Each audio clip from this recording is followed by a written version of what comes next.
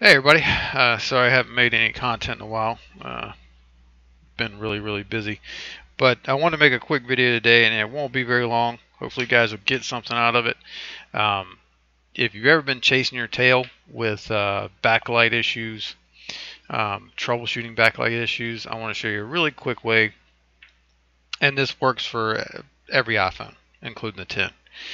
Okay, so we're going to troubleshoot backlight by using diode mode on your meter. Okay. Um, Quite simply, diode mode is you're basically just putting a very small amount of voltage through a pathway to see if it's open and see its resistance to ground, and to see obviously if it's grounded.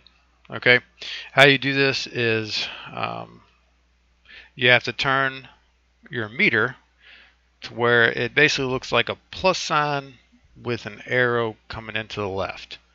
So I don't know if you can see my meter, but it has it in the right hand side all the way over up a little bit. You'll see a little symbol there, and that's the symbol for diode mode. Okay, so we're gonna go ahead and take this iPhone 7 that came in for no backlight, but it actually has no backlight, no image. All right, and I was about to pull this thing apart, and that's when I stopped to do the video. So I'm going to come down uh,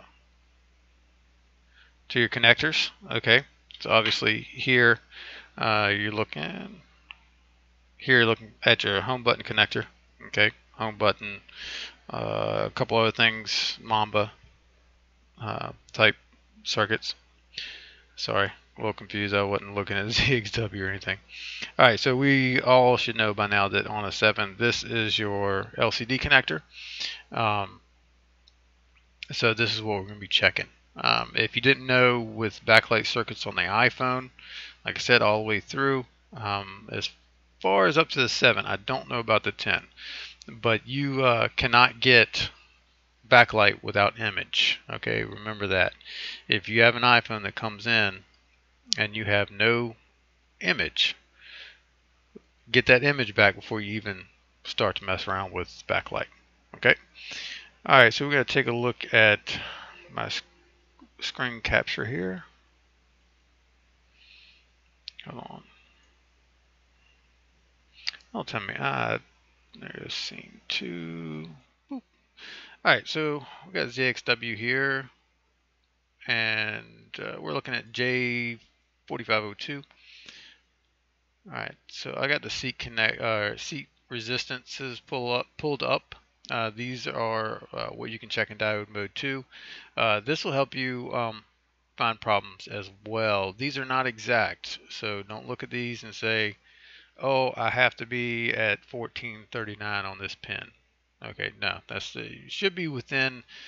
They basically run about 100 low, somewhere there. The best thing to do is check it if you want exact readings. Check it against a good board.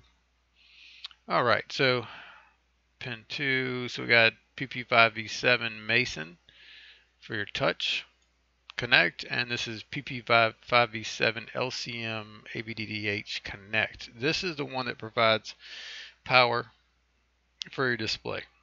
Okay, this is one of the main ones that goes bad on each iteration of the iPhone. So we're gonna go ahead and check that on our phone.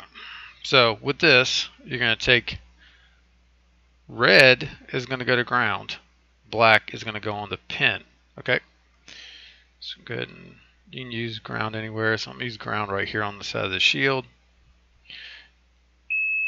Okay, look at my meter on the screen. I know it's loud. 0.002 resistance to ground. So that is grounded. All right, so we have one component on this side of the board, which is this capacitor right here, which should be ground on this side. This side 0001. This side 001. Okay, so it's completely grounded.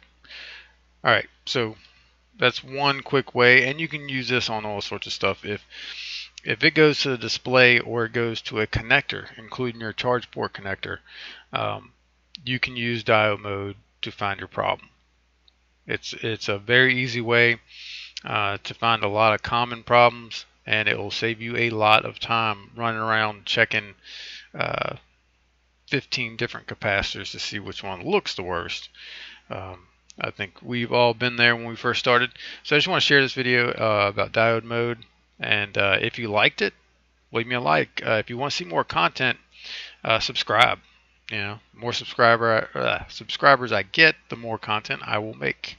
I will go ahead and record, more than likely record this repair board only once I get the board out. I may do a follow-up video so you guys can see what I found.